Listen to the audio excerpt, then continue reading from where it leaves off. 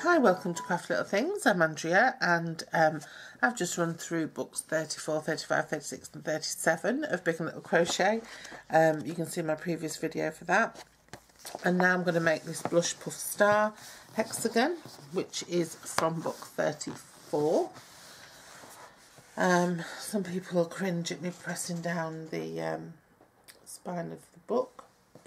So you need your 4mm hook, which you get with your books. This one isn't that one, this is one from a stash. You need teal yarn, which is this colour. I've got some left over. But you do get a ball with this book. Leftover river and leftover blush. So with the blush yarn, we're going to start off.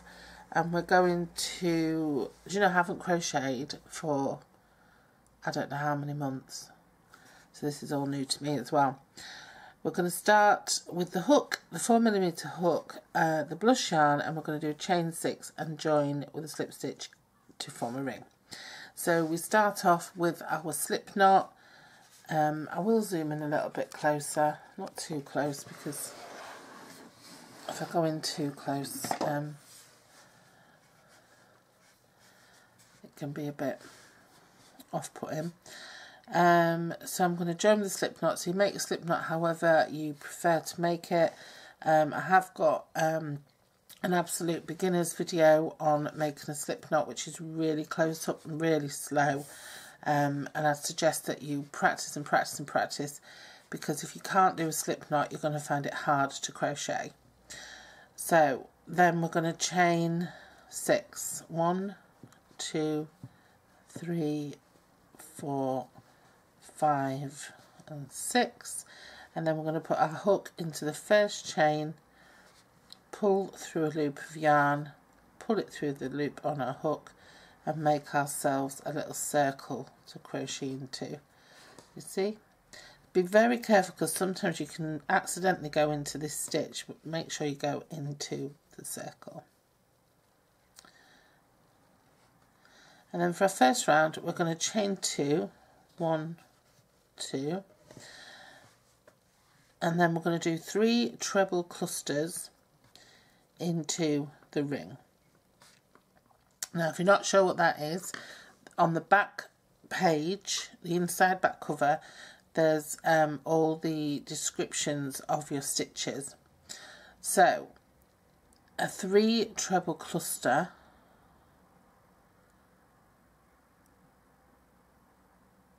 yarn over, put our hook into the hole, pull up a loop, and then we yarn over and pull through the first 2. Then we yarn over into the space, into the ring, pull up a loop, yarn over and pull through 2 again. And then we yarn over into the loop, pull up a loop, yarn over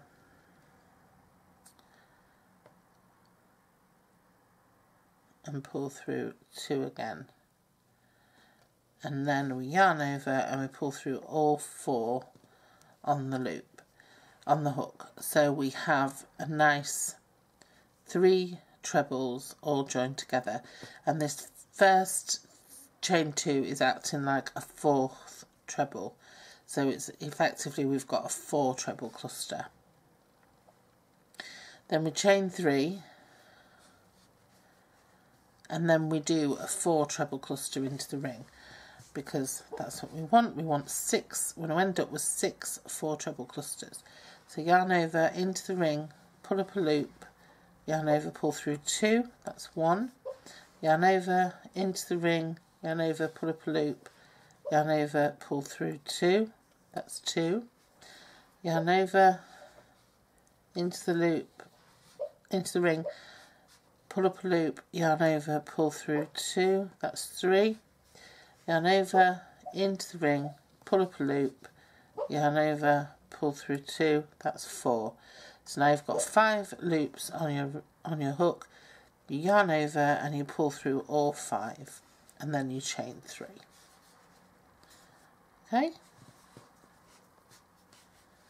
yarn over, do it again, pull up a loop, yarn over, pull through 2, that's 1, yarn over, into the circle, pull up a loop, yarn over, pull through 2, that's 2, yarn over, into the circle, pull up a loop, yarn over, pull through 2, that's 3, yarn over, into the circle, pull up a loop, yarn over, pull through 2, that's 4, you've got 5 loops on your hook, yarn over, pull through all 5 and chain 3. So that's 1 4 treble cluster, 2, 3, so you need another 3. So yarn over, into the loop, pull up a loop, yarn over, pull through 2,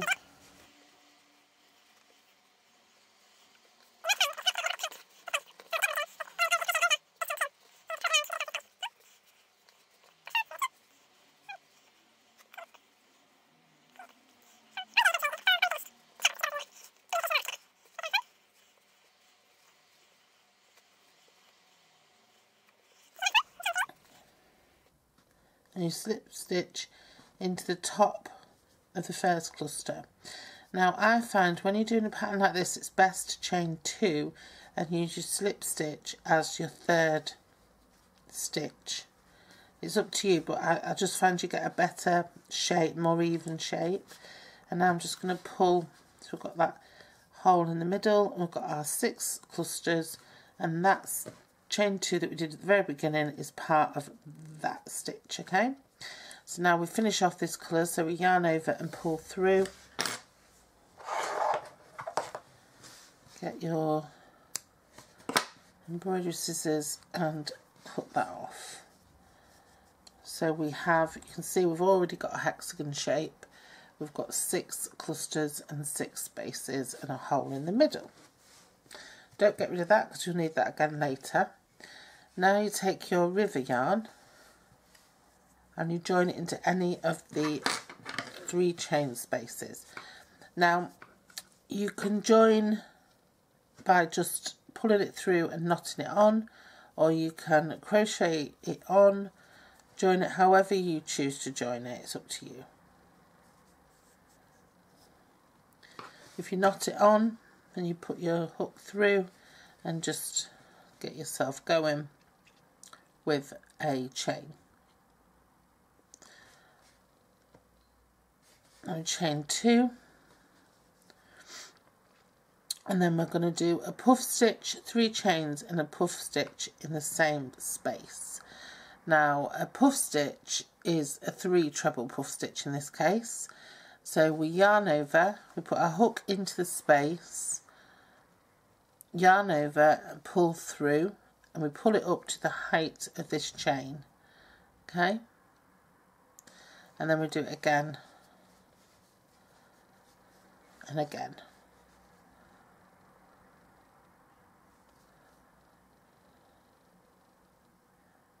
And then we should have 7 loops on our hook, yarn over and pull through all 7, and then a little chain to secure it.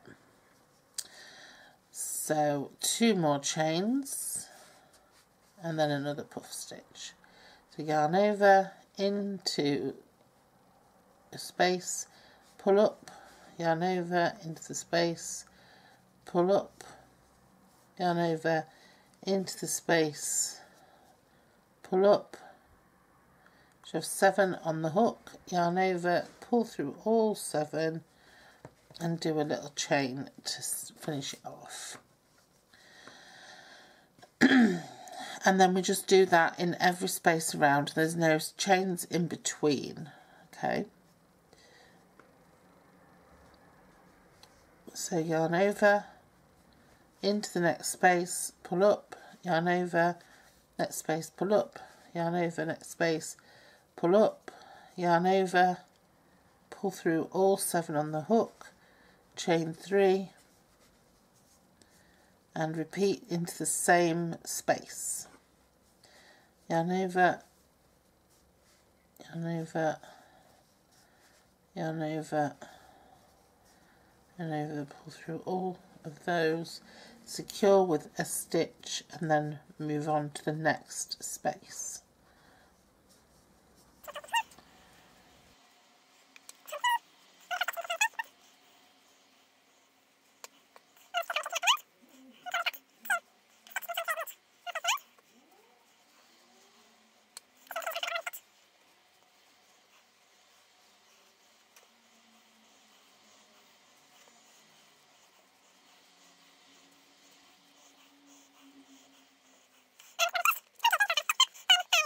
It doesn't say on the pattern, but we'll join it to the top of our first puff stitch.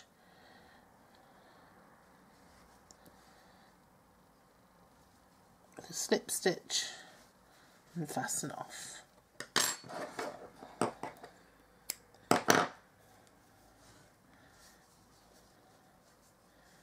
There we go. This is the shape we want to start to see. Now for the third round we're going to join the teal and again join it to any chain 3 space. So that's our spaces between. And again you can tie it on, you can crochet it on, you can do whatever you want to do with it.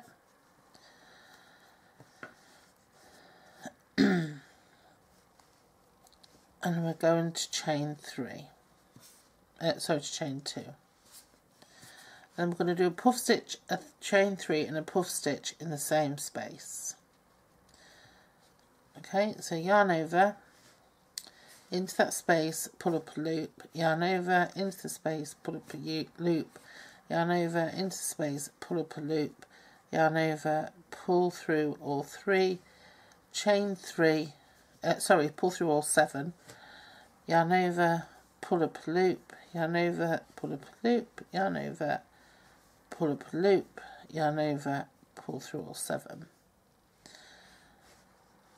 Finish off with a stitch.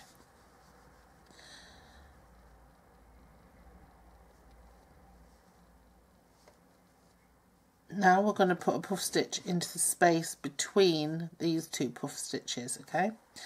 So yarn over, pull up a loop, yarn over, pull up a loop, yarn over, pull up a loop, yarn over, pull through all 7 and a chain to secure it. And then in the next space we're going to do 2 puff stitches again, separated by a chain 3. Pull through all 7, chain 3,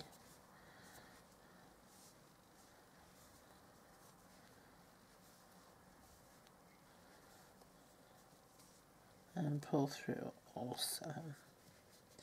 Secure with a chain 1, and then we're going to do 1 into the next space. So yarn over, so that's the space between the puff stitches.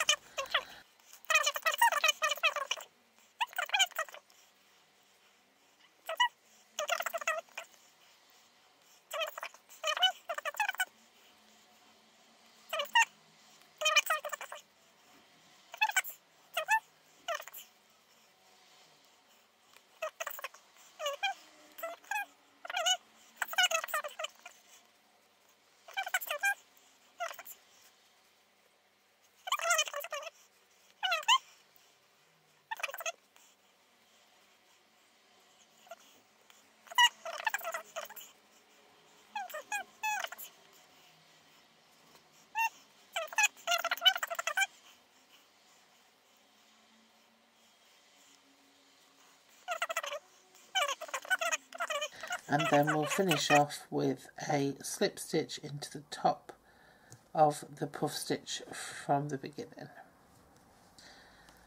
and then we will finish off that colour.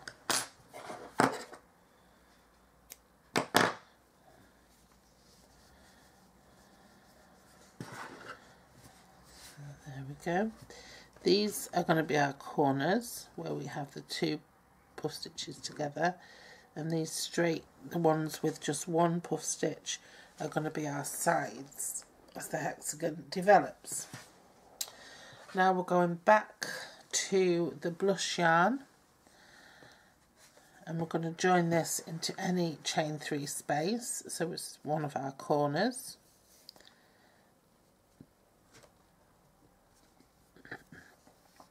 You can sew all your stragglers in as you go along. You can try and work them in, or you can just leave them all to the end and do them at the end. That's what I'm going to do. So join blush to any chain 3 space, chain 3, so that's 1, 2, 3, and do a treble in the same space. So a treble is a double in the US. So yarn over into the space, pull up a loop, yarn over, pull through two, yarn over, pull. And then in the next two spaces, we want to do a treble, 2 chains, and a treble.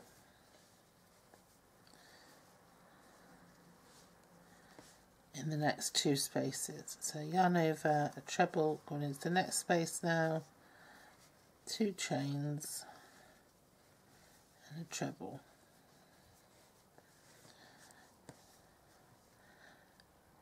And then into the corner space, we want to do 2 trebles,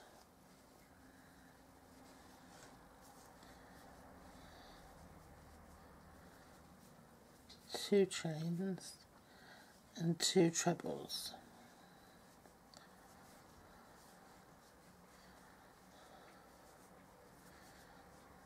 To keep forming those corners, see? And then we carry on, just put in a treble into the next space, 2 chains,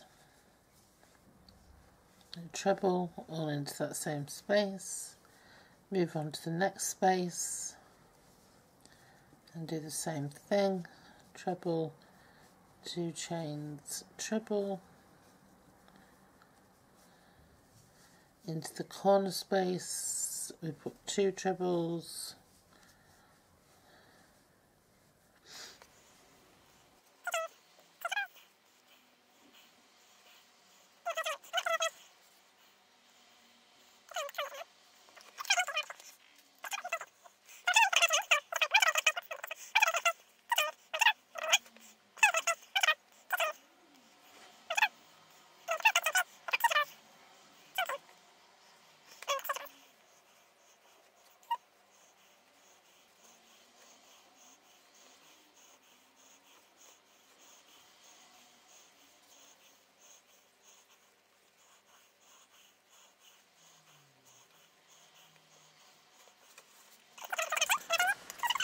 So here we are at the end. Now this one wants to be a corner.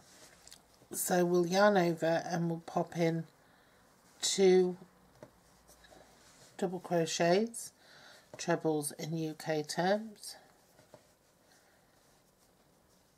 And then we'll do 1 chain, and then instead of doing the second chain, like I said earlier, I prefer to do make the slip stitch my second chain into the top of that chain 3, and then we can finish off, and then we're on to the final round of this one. Okay, so we join the teal and chain 2, and then we put 2 half trebles, so yarn over into that space, pull up a loop, yarn over, pull through all 3, yarn over into the space, pull up a loop, yarn over, pull through all 3, chain 2, and do 2 more half trebles, which are half doubles in the US. And now what we want to do is into the next 3 stitches, 1, 2, 3, we want to put a half treble, and that's into the stitches, not the spaces. So that's 1, 2, 3. Your first stitch can be hidden sometimes, so be careful not to miss it. Then I want to put a half treble into this space here,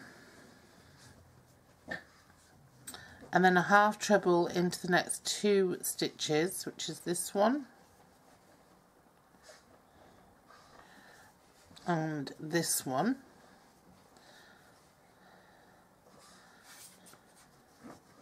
and then we're in a space again, so a half treble into the space,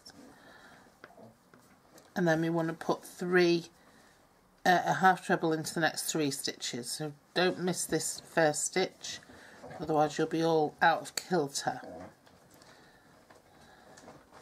Half treble is one of my favourite stitches because it works up quite quickly and it's not a lot of fuss.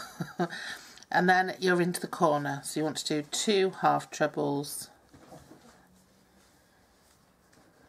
in the same space, 2 chains, and then 2 half trebles, all still in the same space. And then you want to put your 3 half trebles in your stitches. This is your first stitch. So 1, 2,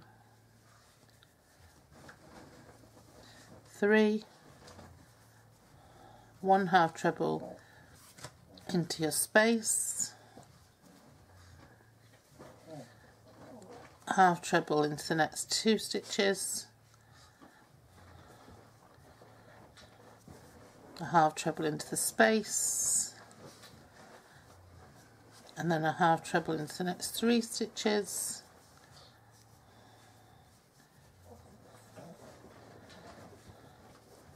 and then you're going to work your corner again. So 2 half trebles, chain 2, and 2 half trebles. And you're just going to repeat that all the way around just to finish that last edge of your hexagon. And so here I am at the end. I'm just going to do my final stitch into that space there, and then I'm just going to into that stitch there, and then I'm just going to join to the top of that original chain 2 and finish off. And that is that. That's the end of that one. I'm just going to sew in the ends, the stragglers now, and that's done.